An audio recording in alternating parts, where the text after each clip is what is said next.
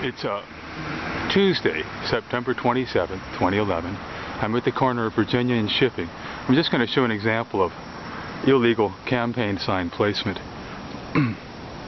Campaign signs cannot be placed on the public easement, townhouse walls, sidewalks, swales. They have to be up against the house within 2 or 3 feet of the house, 3 feet at the most. And that's to keep the neighborhoods from becoming junked up. So I'll be removing these signs after all, especially since the cops and our dear commissioner don't care anything about the law, the spirit or the letter of the law, and they're setting a bad example for other people.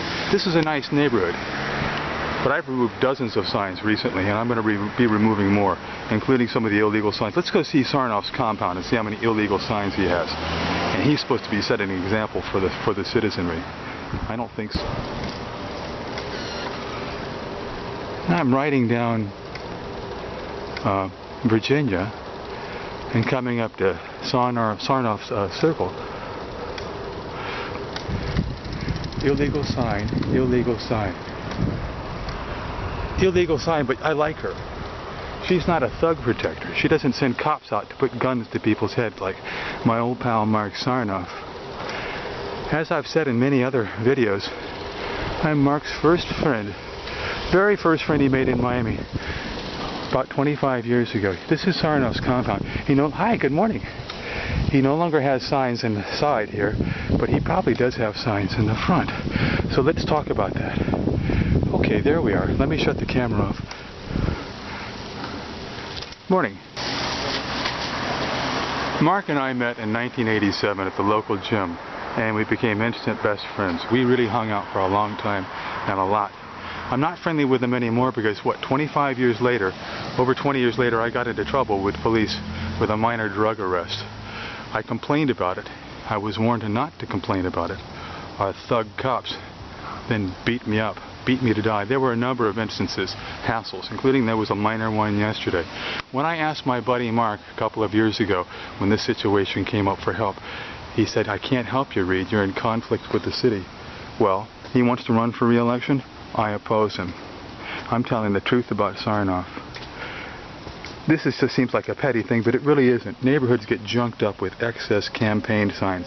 The sign ordinance has been in effect since 1967. It says each private home can have, at most, one sign up near the house. Not on the easement, not near the street, not on the swale. Marc has 3 signs. A few weeks ago, he had 6, 7. I'm going to knock that down tonight, Marc. I've talked to code compliance yesterday. They said they'd get back to me, but they won't, because they're all in your pocket. Let's take a look at your park. At least we got some rain. That's nice. I see. The gate is open. I'm going to walk in and take a look around. Gee, I hope you don't complain and say I'm trespassing on public property. Here are the new plantings. All the hand-laid brick. All of this excavation is new. All sod. Let's take a walk around. It's really pretty. I mean, people are going to love it. I like it too. It's crushed shell.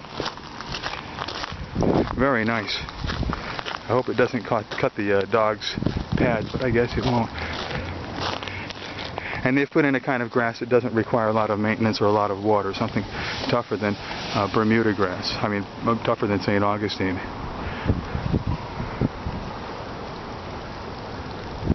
So it's over an acre. It's a large area. They say they did all this for $140,000, and there were weeks of earth-moving equipment in here.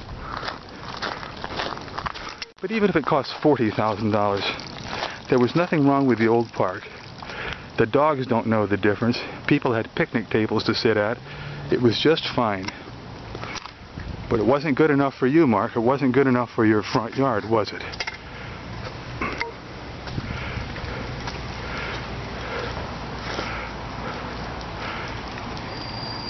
So I'll make a little video of some sort of this footage. I'm going to go to Home Depot and buy a supply of propane. We'll be talking about that. I'll be here at the park too, demonstrating to people how to use propane. It's not harmful at all.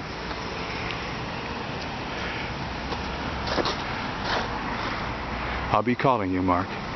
It's your buddy. Now when you do a YouTube or Google search, just type your name and my name, R-E-I-D-W-E-L-C-H, and Marc Sarnoff, and see the hits that come up. Goodbye, Marc.